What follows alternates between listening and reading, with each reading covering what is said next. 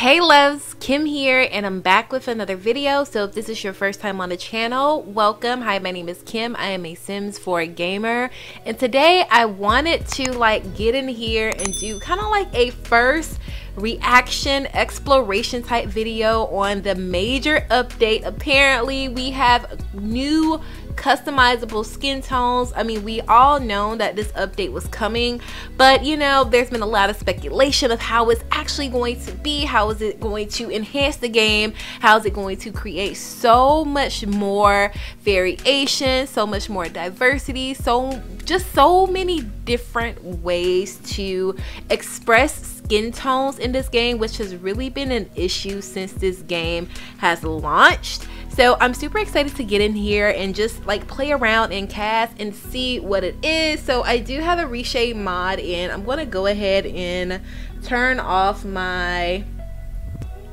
whatchamacallit. Okay, there we go. So reshade is off, so we can kind of get a true look in the skin tones and things like that. So I updated my game. If you haven't done that, be sure to do that. If you have any mods, take it out the mods folder, update your game, then put your mods back. Super simple stuff, but it says it's a major update. Create customizable skin tones and makeup palettes with new swatches and tools. The UI looks different for the home screen, so very interesting. This is gonna get a little getting used to, but hey, that's neither here nor there. Let's go ahead and start a new game, and let's get into these skin tones, honey.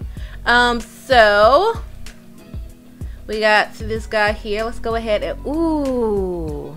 Okay, so we have our warm tones, neutral, cool tones, and miscellaneous. So these are our not typical human skin tones here with the blues and the greens. But you guys, okay, so we have so much more variety. So it's like warm tones, those are people with a yellowy undertone. Neutrals, usually people who have kind of a pinky undertone, and cool, but those are people that have kind of a olivey type of undertone. So yeah, you guys, I love this. I love this. We just have so much variety. Ooh, okay, what's this? Slide to customize color. Let's see. Oh, interesting. So so this one kind of has a reddish base, and it's the sliders let you kind of slide through and give slight variations. I like this because this is going to work really well for families, siblings. I don't know about you, but I don't know, me and my siblings, we have different skin tones. Obviously, a lot of our facial features are similar, our bone structure and things like that is very similar, but we do have slightly different skin tones, and I like this. So all of my family doesn't look like carbon copies of themselves, but I can still keep the skin tones close. I like this.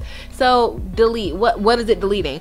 Oh, can I make a I can make a custom skin tone. Hold on, wait, that's what I'm getting from here. So let me see.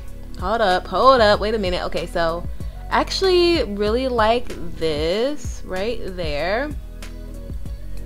Ooh, you guys, we can make custom skin tone swatches. I'm so excited, y'all. You guys, okay, I love that. I love this. I love the fact that we can save our skin tones and we can truly customize it. This opens up so many opportunities. It truly does. Ooh, yes, you guys, I'm loving this. I'm just blown away. I think so far my favorite feature is being able to save custom swatches. I love that. I wonder if this is going to transfer between save files, because if it does, that could be a game changer. That could really be a game changer, not having to try to find the exact skin tone that you created. But I just love the fact that there's so many different varieties here. like from really deep skin tones to lighter skin tones.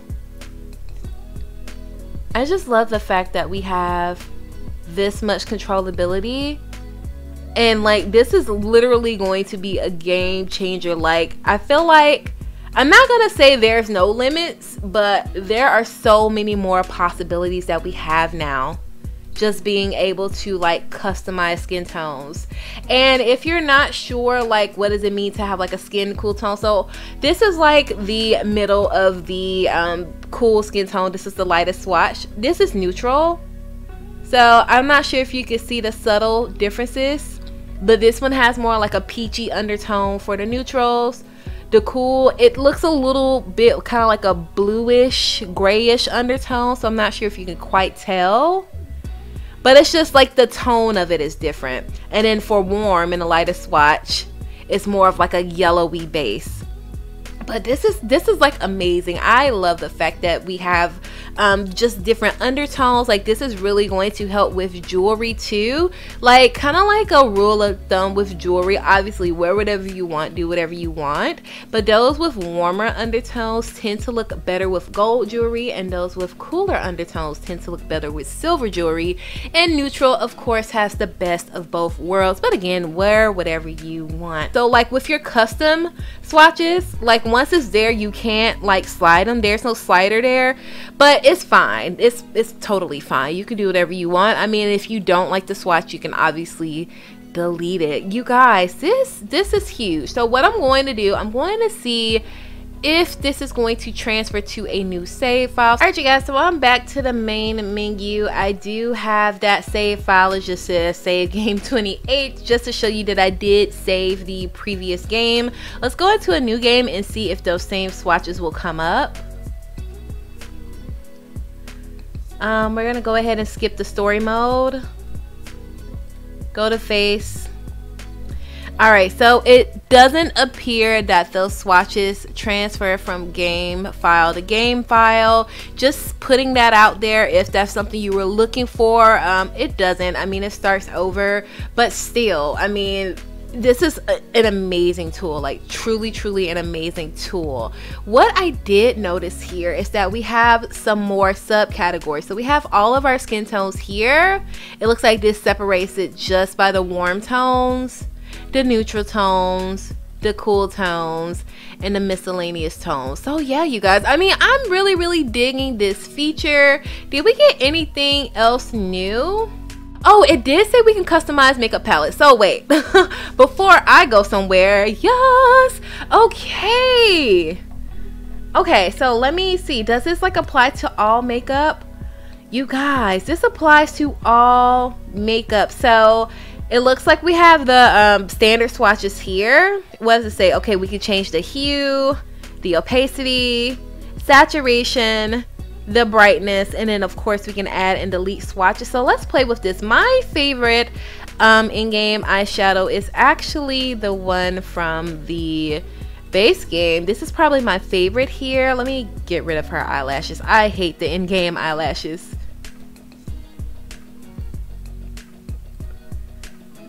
Okay, so yeah, going back to the makeup, so I'm going to start adjusting the hue. You guys, did you see that? Can I like get any closer? No, I think this is the closest that we can get, but like, did y'all see how it switched from brown to like this green hue? You guys, this is dope. Like we are getting more expanded options for makeup. This is so overdue. Let me see. Let me do it with the red. Oh my gosh, you guys. You guys, I am loving this. Okay, let's play around with the opacity. So opacity just basically means how transparent or how non-transparent this is gonna be.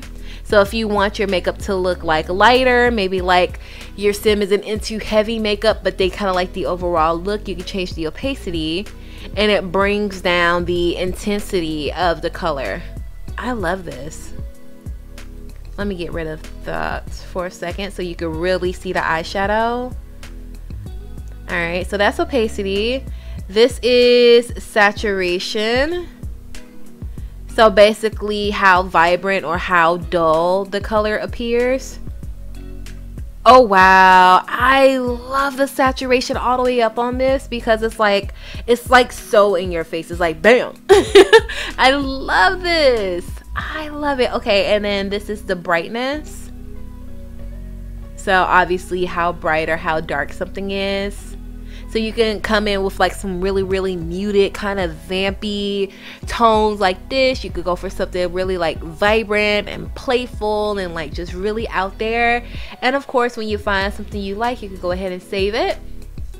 And then you have a brand new swatch, and you know it's a new swatch when it has like this little tab in the corner, you guys. This is like this is truly game changing, and it looks like the same thing for the eyeliners. Ooh, I don't really like that with that, but you know, if we play around with some things, we can get some pretty decent colors going on, you guys. Like some really cool combos. I mean, you could truly make some customized looks.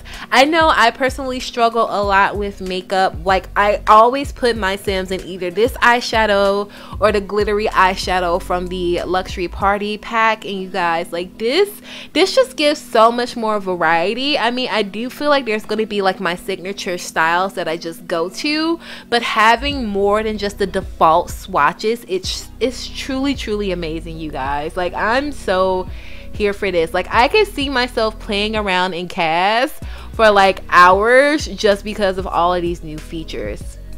Let's see about, let me just put a black liner on, and let me get a better liner than this. Yeah, we'll just go with that for now. Same thing with the cheeks, I'm assuming. Yeah, so it looks like it's those same categories. It looks like with this one, the hue category is kind of blurred out. I'm not quite sure why I can't change the hue of that one. Is that for all of them? Oh no, okay, so I guess some of the features won't be able to change, but for some of the others, like all of the features are available. So that's the thing. Just wanted to put that out there. But yeah, we still had a hue, opacity, saturation, and brightness. So I mean, I just love it.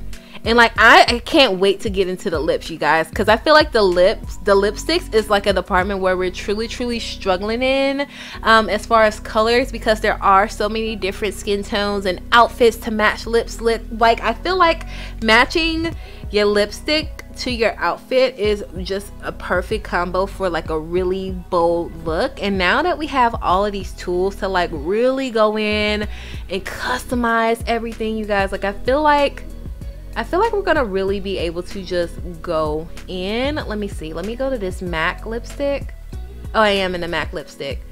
So this is like the two-tone one. So when I adjust the hue, that top lip is still slightly a different color. Good, okay, I was worried about that changing. But we have so much range, and I feel like especially with the lipsticks, if you turn down the opacity, you can easily make it look like a gloss. And like I feel like that's definitely going to give us so much more range to play with these lip looks. My favorite in-game lipstick, surprisingly, is this lined lip from the Realm of Magic. I just like it because it's so bold. Like it makes your lips just look so, they look so pouty to me because the lip lining is so bold. But it's like now I can go in and like play with the opacity, and now it looks like more of a gloss. So like I feel like this is just like some ways to play around and get the most out of the makeup, you guys. And like I'm here for it. Like now that really bold purple lip is like a really cute mauvey light lip gloss, you guys. Like like I'm tumbling over my words because I'm super duper excited for this. I'm like so here for this. Like I feel like this update has really breathed in some new light for the in-game makeup, because you guys, you all know the struggle for in-game makeup. Now what I need them to do next is get us some better eyelashes. I hate the in-game eyelashes. They just if you know, you know, we need more realistic looking eyelashes. But you know, let's go on to the face paint, and I'm assuming it's pretty much the same concept. Yeah, we still have those same things. I really don't deal with the face paint all too often, to be honest, not unless I'm doing something very, very specific, but the option is there. Alright you guys, so I decided to hop into game. I created a couple of clones of our initial sim here just to see just like a range of deeper skin tones. This is the same exact swatch. I just played around on the slider to get the different tones, and I wanted to see about the artifacting. Now, the only makeup that this sim is wearing is eye and lip makeup. There is no cheek makeup because I know that is where a lot of the artifacting was happening, on the cheeks, around the mouth, and like in between the eyebrows. So there's no face makeup. So let's go ahead and check it out. So this is our original model here with the deepest skin tone, and honestly it doesn't look bad to me. I mean, her skin looks pretty good. I mean, it is kind of like broken up a little bit around the brows. I'm not sure if that's the game trying to capture different tones of skin, because we all know skin itself isn't just flat, it has different variations in it, you know. So I mean, but as far as the artifacting, I don't really see it so much on this deepest skin tone. I won't be able to show every single variation, that's just kind of impossible, but just for my initial sim, I mean, I think she looks pretty good. Now let's move over to the next skin tone. So this one is a little bit lighter, and it does appear to be a little bit more artifacting on this sim. Let's go ahead and zoom in. So yeah, I see a lot of artifacting like around on the cheek areas. That's where I'm mainly seeing it on this sim. But yeah, like on the cheeks, you can really tell. Let me zoom out some, and like, ooh, yeah, between like the forehead and like towards the outer part of this sim's face, it's really noticeable, the artifacting. I mean, let me know in the comments if you guys see what I see, but it's not the best on this sim. I'm not sure if also this sim just might have like a more red undertone, but that separation is not the best. I do see a little bit of artifacting around the mouth, but it's not as bad as it was in my opinion, but it's terrible like around the forehead. Let's go back to that first sim. Yeah, that first sim, I mean, there is a little bit of like variation, but it's not nearly as bad as this second sim. Like, it's really noticeable on this second sim here. All right, let's go over to the third sim. So this skin tone is a little bit lighter, and I mean, I do see some splotchiness in the middle of the forehead. It's not as bad as the second sim. There's a little bit of splotchiness around the cheek, but again, it's not as bad. But yeah, I think on this skin tone, it's like the worst around the forehead. I do see that separation between the forehead and like the outer edge of the face. You could definitely see where it's breaking up. But so far the second sim had the worst as far as artifacting is concerned, in my opinion. Now let's go over to this sim here. So this sim has the lightest skin tone. It appears that they are the same skin color, but in fact this sim's undertone is lighter. I drug it all the way to the right side of the slider. So let's go ahead and get a closer look into this sim. I mean, yeah, I do see a little bit of separation around the forehead area, a little bit of splotchiness around the cheeks, but it's not as bad as it was before. But I do clearly see that separation. Let me know if you guys are seeing what I'm seeing. I mean, overall, I think that this was definitely a good step in the right direction to have these varying skin tones.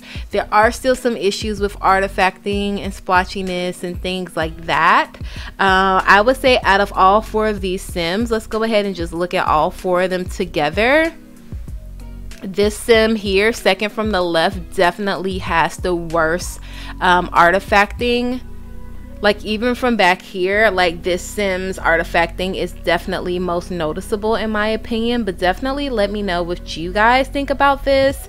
Overall, I am enjoying this update. I love the fact that we have all of these features where we're able to save skin tones and we're able to play around with undertones, and we have so much more control with the makeup. But there are still some issues with the artifacting. I don't know if it's just my game. I don't know if it's just this particular skin tone that I came up with. Maybe her undertone is just really red. I don't know, but it's definitely most noticeable on this sim here. But anyway, you guys, I am going to go ahead and wrap up here. If you made it this far in the video, I just want to say thank you all so much for watching. Don't forget to like, comment, and share this video. It helps me and the channel out more than you know. And feel free to subscribe and be sure to click that bell. That way you never miss an upload from me. And as always, you guys, I will talk to you in the next video. Bye, guys.